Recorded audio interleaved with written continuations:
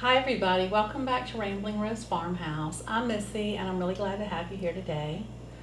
So today it is still pretty hot here in the south. It's feeling a little bit like fall. We've had some cooler mornings and some cooler evenings, but basically it's still hot. So if we want to get into the fall spirit, we have to kind of create that for ourselves. And so that's what I'm working on today. I am working on making some fall decorations, and I just thought you might be interested in joining me for that. Also this week I went to the grocery store and I found this beautiful fall mum and I brought it home, and it really started getting me into the spirit and getting me to want to get started on making my home just more fallish. So I really love the fall. It's one of my favorite seasons. I love to decorate my house for fall, and I think it's because, you know, it just gets so hot during the summer here that by this time of the year we're ready for a little bit of relief. We're ready for a little bit of cooler weather, and so by decorating for fall, it just kind of I guess it just like makes me know that, you know, cooler weather's coming, and so it just makes me feel happy. So anyway, last year I did another fall craft, which was the copper leaf pumpkins, and so I will leave a card for that video if you're interested in watching it. It was another really fun craft and pretty easy and not really expensive, and that's how this one is too, very inexpensive and easy to do. So I always see the pumpkins that people are making that are crocheted and that are knitted, and I love them. I think they're so cute. They're all different colors and, you know, all different sizes, but my crochet skills are pretty limited on what I can do. And so I can't crochet a pumpkin, and I don't know how to knit, so I can't knit a pumpkin, but I can buy a sweater and make some little pumpkins that have the same kind of look. So I think that's really, you know, neat, and just wanted to give it a try. So these are some of the ones that I have made already from a sweater that I got from the Goodwill. I actually got two of them. I got an orange sweater, and here's a big one. I got an orange sweater, and then I got another white one. And so I've made these pumpkins from the orange one. The three small ones were made out of the arm, and then I used the whole body of the sweater to make this big pumpkin.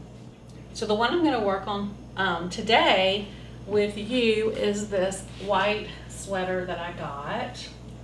And I think that I can get a lot out of this one because it's got really long sleeves, and then, you know, the body of the sweater, and then it's got this collar, and I think this collar itself will make a nice pumpkin. So what I'm going to do is I am going to try to make a few different sizes and just show you, you know, how I make them and then how they turn out. But yeah, so a lot of pumpkins will be made out of this sweater. So let me just kind of tell you what you'll need in order to do this. This is a sewing project, but it's just sewing by hand, and it's not that complicated. So I used some quilting thread. This is hand quilting thread. It's stronger than regular thread, and so it holds better. And this just a needle to use with that one, kind of a bigger needle. And then to put the ridges in my pumpkins, I used these big needles. These are upholstery needles, and there's all different sizes. There's actually the smaller one is out, and then I used the really big one when I did the big pumpkin. But you can get these online, and you can get them at Hobby Lobby, and they're just a set of upholstery needles. And then of course you'll need scissors, a glue gun, leaves. If you want to put some leaves on them, you can just use some kind of a little branch for your leaves. And I think that's all. I did use this hemp cord on these little pumpkins for the little indentions. And then on this one I used some orange embroidery thread that I had because I didn't have any regular thread that was that color. So I think that's all that you need, and I'm going to go ahead and get started and show you how to do it. Oh, one more thing you do need. You will need some fiber bill. And this was some that I already had. So really all of this was stuff that I already had except for the sweater that I bought at the Goodwill. Okay, this is the sweater that I'm going to be using.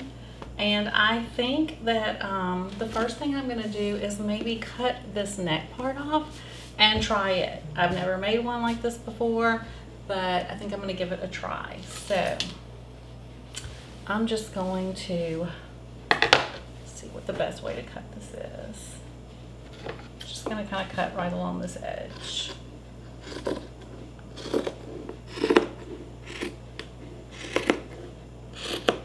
And like I said, it doesn't have to be perfect. It's very forgiving.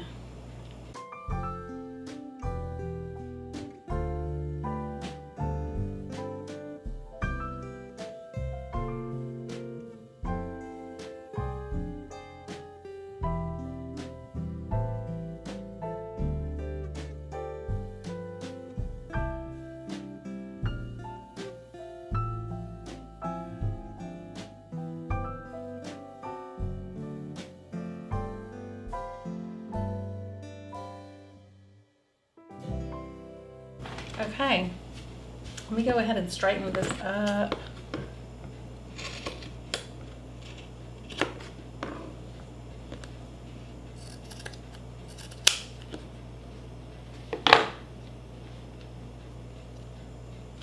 Now what I'm going to do with my thread, and this is inside out because there's the little seam, is I'm just going to start right here and just go in and out. Real simple, nothing too complicated, just in and out.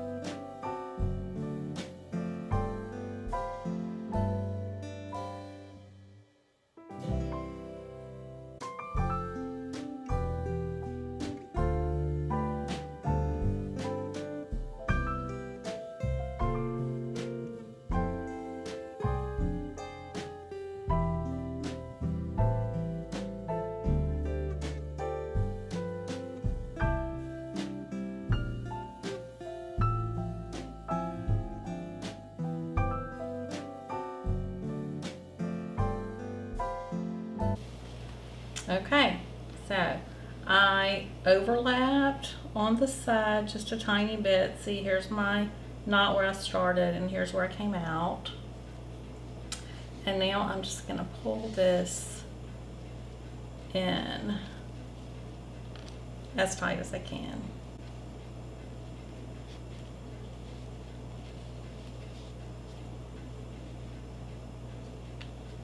And now when I get it pulled in, I am going to make another knot in my thread right here.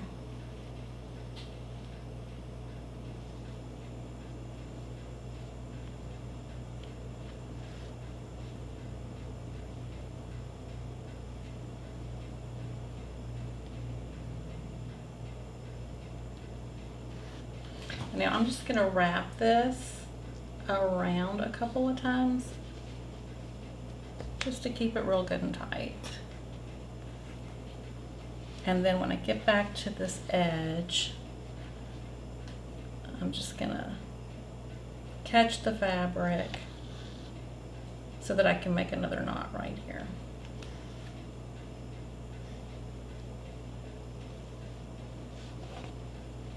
All right, so that side is done. So that is the bottom, my little pumpkin. And now I'm gonna grab my fiber fill and fill up my pumpkin. Now, I'm not putting any rice or beans or anything like that in this pumpkin because I want to be able to throw these pumpkins in my bin with my fall decorations, and I don't want to have to worry about having something in here that might attract bugs or other type critters. So I'm just going to fill it with polyfill, and I think it will be fine. That's what I did on the other ones. So you just kind of have to decide about how much you want in there, and you may have to add more when you get the top done. So the top is going to be the exact same way. I still have thread left on my needle, so I'm just tying a new knot, and I'm going to do the exact same thing. I'm just going to start on one side and just do that in and out stitch. It's just a running stitch, just in and out. I hope you can see this good.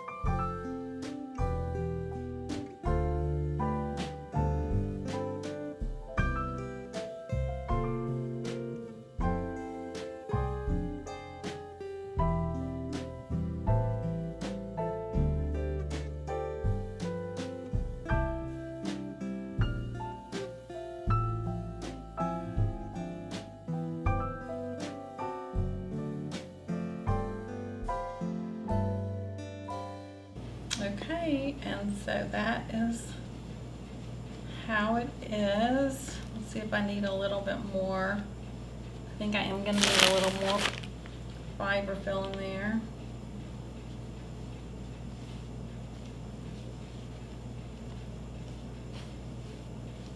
Just kind of shape your pumpkin, fill it up, shape it, kind of get it as full as you want it to be.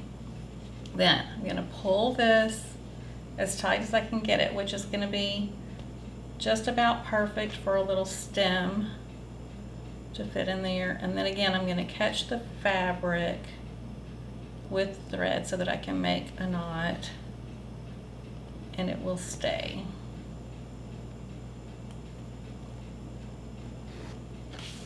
All right, so I don't have enough thread on here left. I'm going to cut that off. Now, I'm going to go ahead and use the same quilting thread that I'm using, since it's white and my pumpkin's white, to try to make my little sections in my pumpkin. So I just cut another longer piece, and I'm going to do the same thing. Oh, I need to get my bigger needle though.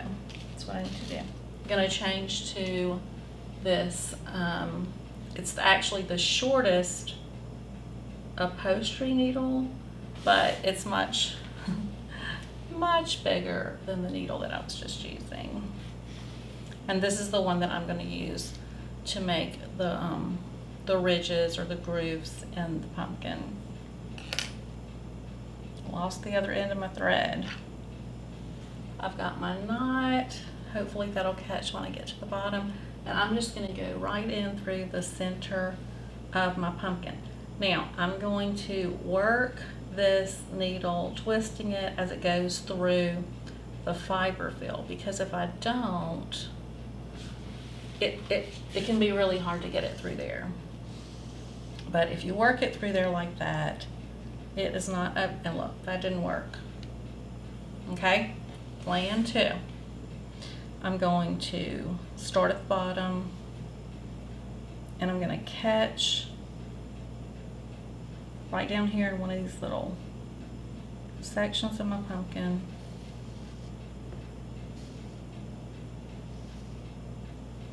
I'm gonna, now there's my needle, it stopped right here, so I'm gonna go back through the fabric with the needle again so that I can make a knot here, and it will catch that knot and not let it go through. So let's see. Okay, I'm gonna put the thread around the needle, and then when I pull it, it's gonna make a knot.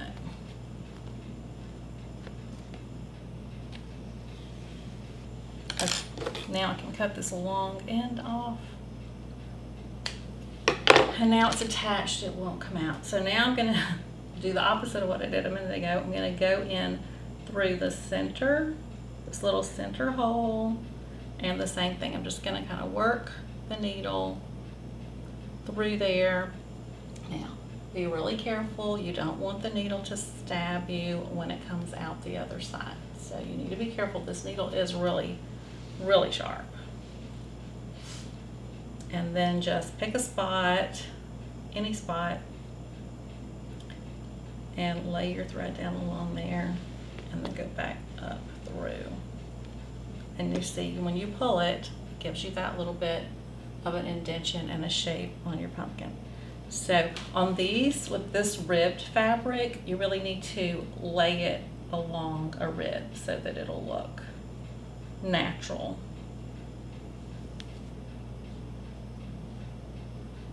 Go back through and pull that one. Pull it tight as you go and keep it tight.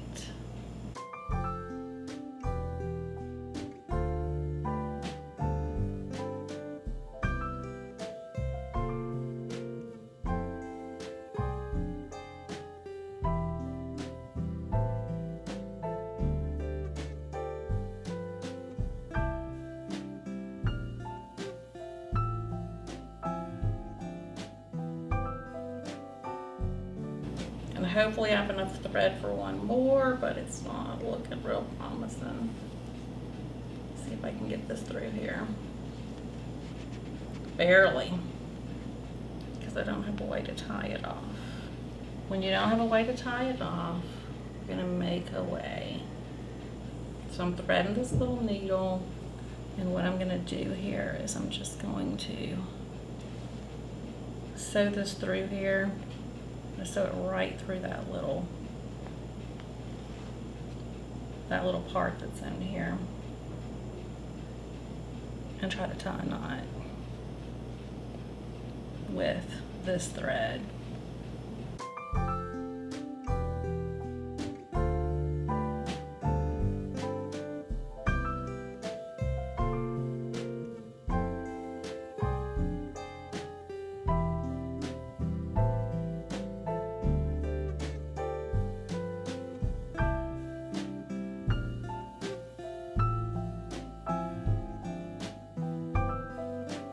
Okay, so this is not the way to do it, but if you happen to end up with a little problem like this, I just added this other thread and tied the one coming through off to it, so hopefully it will hold it in place. And now I'm going to cut this one off, cut this off, and that's going to be done. I'm going to put a little spot of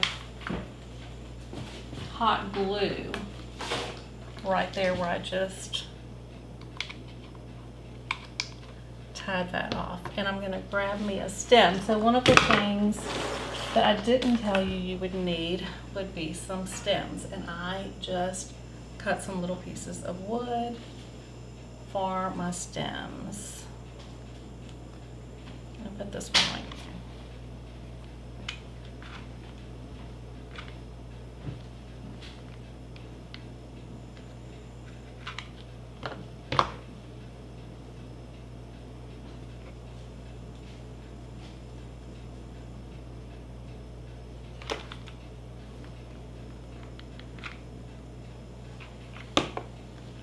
Right, so here is the little pumpkin made out of the neck of the sweater, and I really like the way it turned out.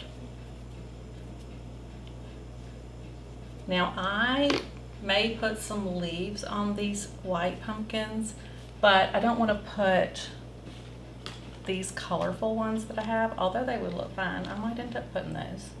I think I'd like to try to find just like some either green or brown or even white, just something to keep these more neutral. But they are pretty like this too. So that would be a good idea to change them out. You could use them just like this for a really neutral decor, and then another year if you wanted to have more of the fall colors, you could add some of these fall colored leaves to these white pumpkins, and then they would coordinate really nicely too with your orange ones. So for now I'm going to leave my white ones neutral. But anyway, so there is the first one with the neck. Now let's go ahead and cut another piece here, and I am going to cut off this little rib part. So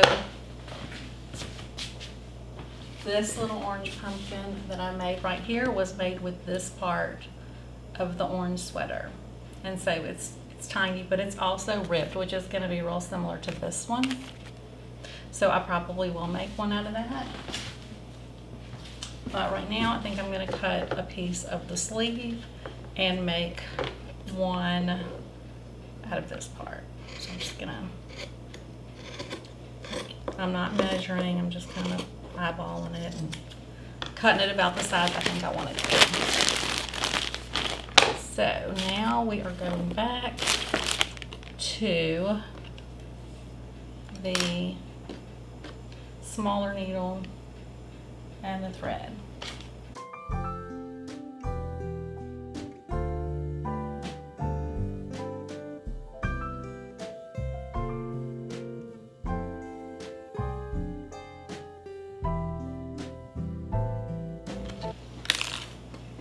Okay, so I'm going to go ahead, I'm going to use the wider part for the bottom and the narrower part for the top. My little pumpkin, I'm going to turn this inside out, and then I'm going to start doing my running stitch right along this bottom edge.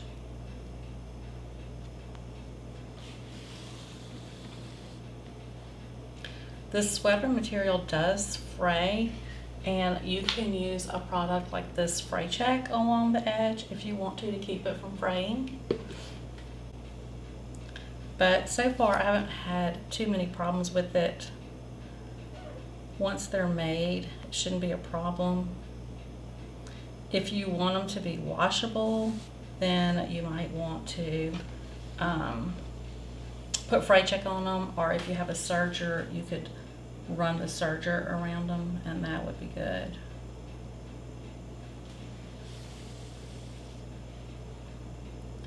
So just do your little run stitch all the way around this bottom edge.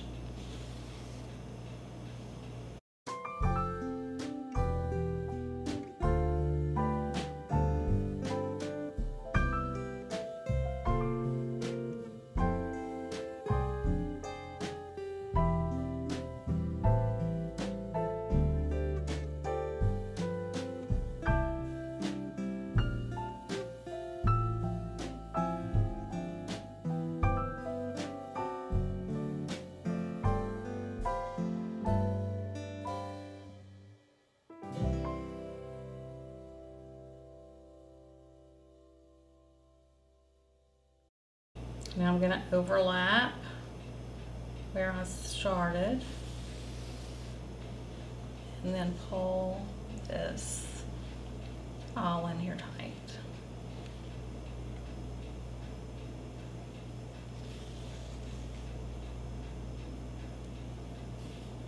And on these little bitty ones, I don't really know if it's necessary to wrap it around there.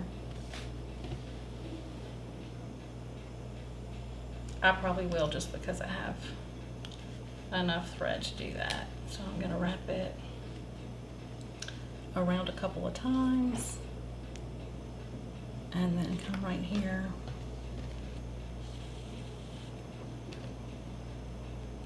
and make my knot.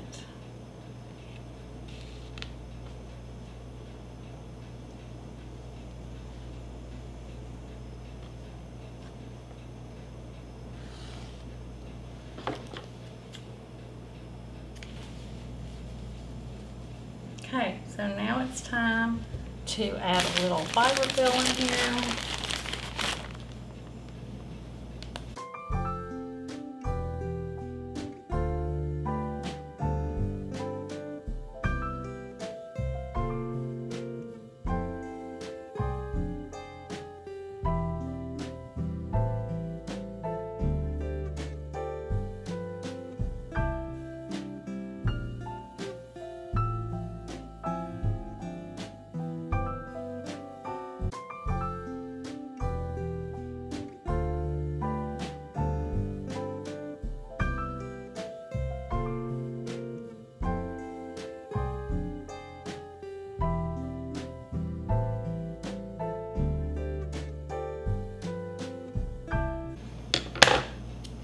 Okay, so you could leave it just like this.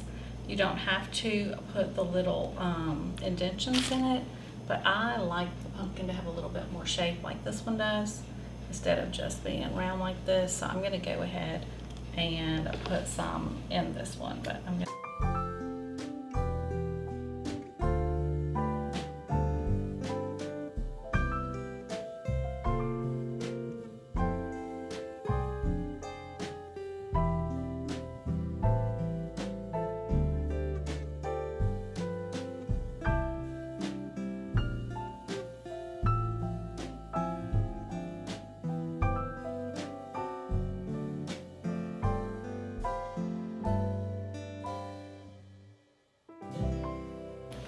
okay, so now I have two, and I really love the different texture, I don't know, from the different parts of the sweater. We can hear it. Okay, so I think I'm going to go ahead and cut a bigger piece and show you how to make a pumpkin out of these bigger pieces.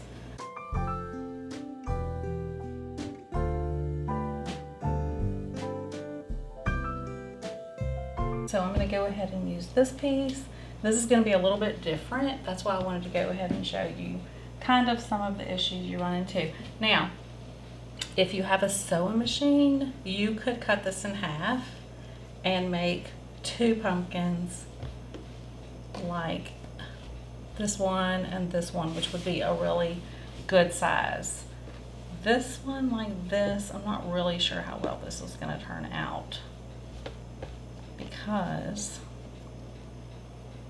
it's going to be real squatty, but I guess we'll do it and see how it looks.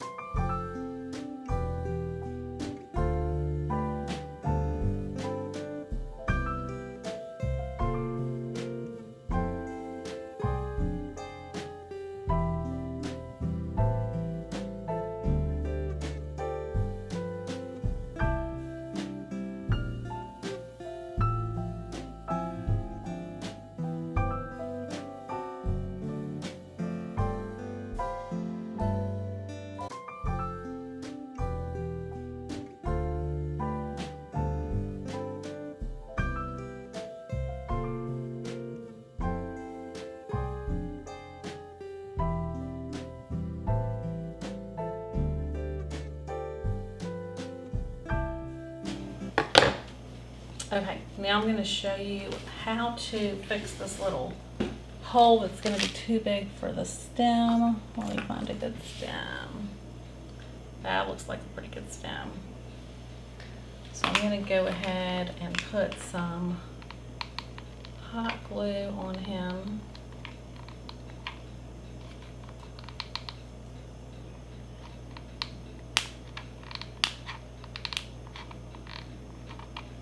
And stick him right in the center. And then I'm going to go back to my small needle and thread.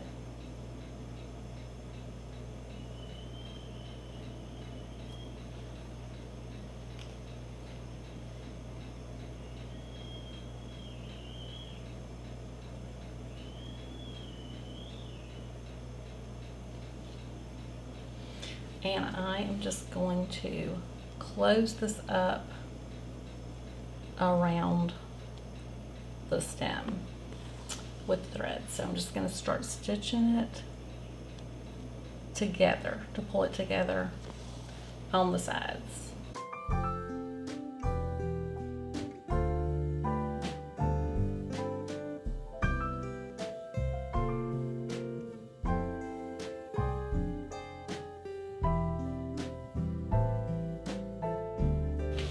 Okay, I'm going to come over here and do the same thing on this side.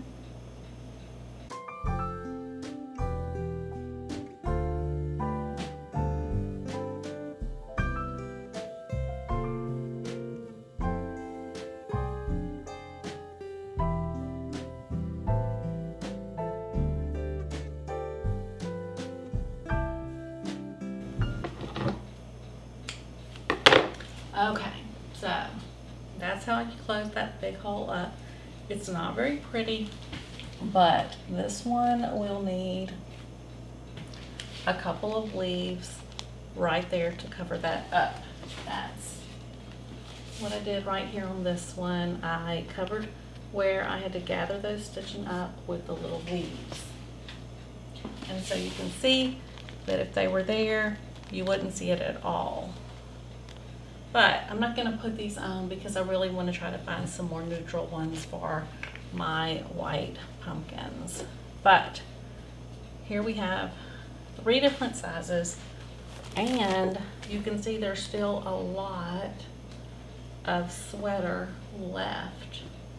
So I think I'm going to have to show you another video of how many pumpkins I can actually get out of this one sweater. So I think we'll go ahead and make this tiny one, and then we'll have a lot of different sizes here to show you.